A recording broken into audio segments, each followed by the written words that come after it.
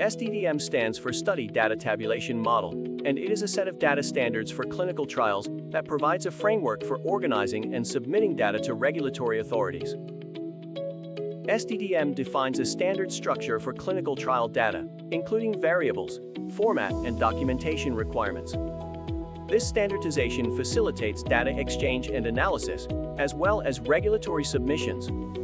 SDTM data can also be used to facilitate data pooling and meta-analysis across multiple studies. Using SDTM standards can help ensure the consistency, accuracy, and completeness of clinical trial data, reducing errors and enhancing the reliability of the results.